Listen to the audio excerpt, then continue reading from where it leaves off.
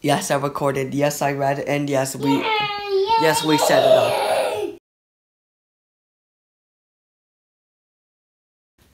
Jesus and the woman of Samaria. Now, when Jesus learned that the Pharisees have heard Jesus is making and baptizing more disciples than John, although it is not Jesus himself but his disciples who baptize, he left Judah and started back to Galilee, but he had to go through Samaria.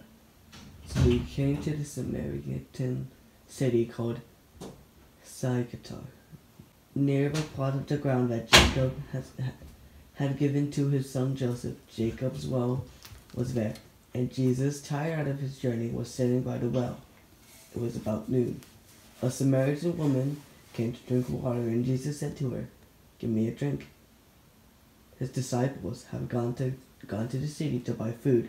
The Samaritan woman said to him, "How is that a Jew drink of me, a woman of Samaria?"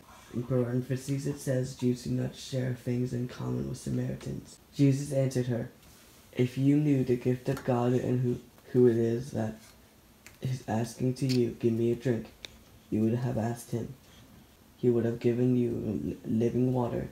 The woman said to him, "Sir, you have no bucket, and the well is deep.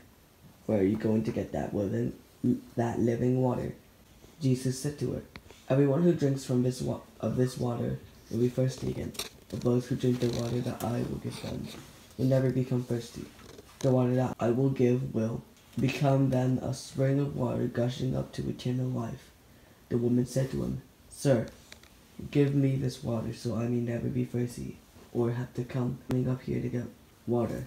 Jesus said to her, "Go, call your husband and come back." The woman answered him, "I have no husband." Jesus said to her, "You are right in saying, 'I have no husband,' for you have had 5 husbands, and one of them is now not your husband.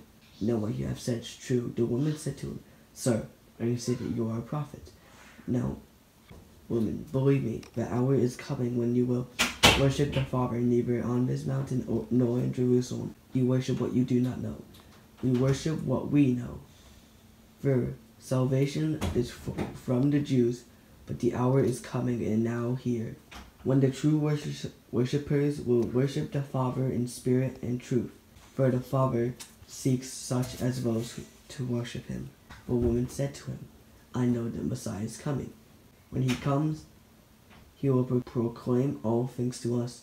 Jesus said to her, "I am he, the one who is speaking to you." Just then his disciples came.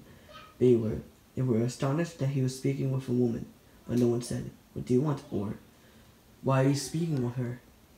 Then the woman left her water jar and went back into the city. She said to her people, "Come see a man who told me everything I have ever done. He cannot be the Messiah, can he?" They left the city. I read it. Yes, Hazel helped me. Yes, Jo did help me too. Say hi, Hazel. Hi. I'm giving you a shout out for helping me in this video. Hazel, are you ready to say bye to the viewers? Yeah. Bye. Bye-bye.